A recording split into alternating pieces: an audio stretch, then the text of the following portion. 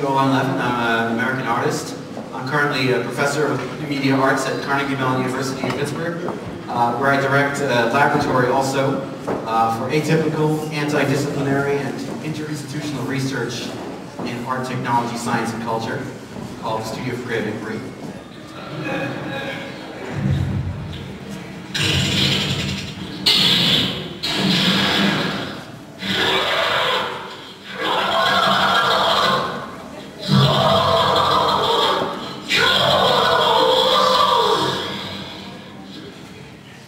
So there's a secret.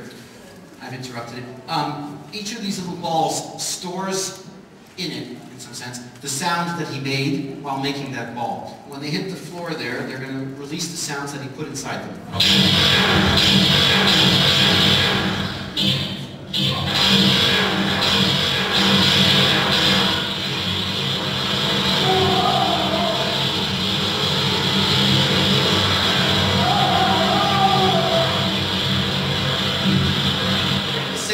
Of 100 QR hobo codes, and here are some of them. And they depend on the ready availability of inexpensive laser cutters, for example, which you can, if you don't have one of your own, you can find one in the architecture program of your university or what have you. And so here they are, and these say things like assholes, or bad-tempered owner, or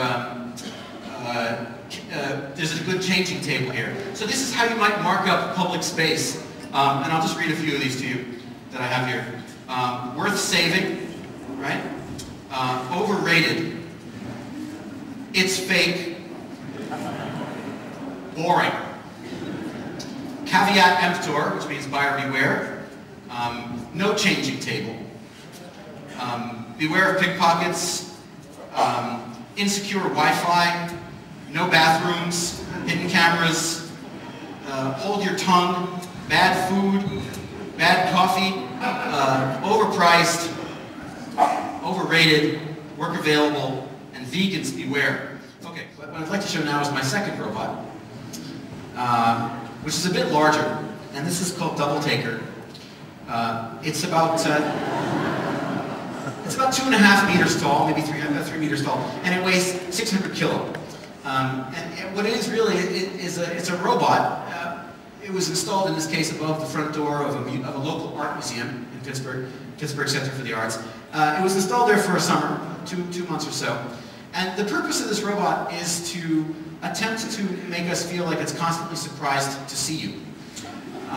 So it sort of looks you up and down. And it does what in English, and I would love a German word for this, it does what we call a double take. Okay? So a double take is you're looking at someone, you're sort of going, oh, what? Kind of do this, huh? Kind of just look like it's sort of looking at you and sort of then looks away and then kind of comes back as if it missed something the first time. Inside there is a big robot arm that is usually used for assembling cars. At the time when we did this, the American car industry was in a real wreck, and so it was really easy to pick up gigantic robot arms.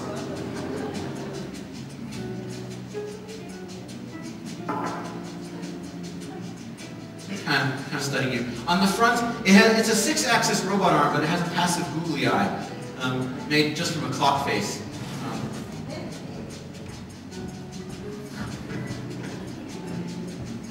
Shows what it looks like. This is its own view of the public, and it tries to select the 2 people who are moving around the most, and it'll scan from one to the other.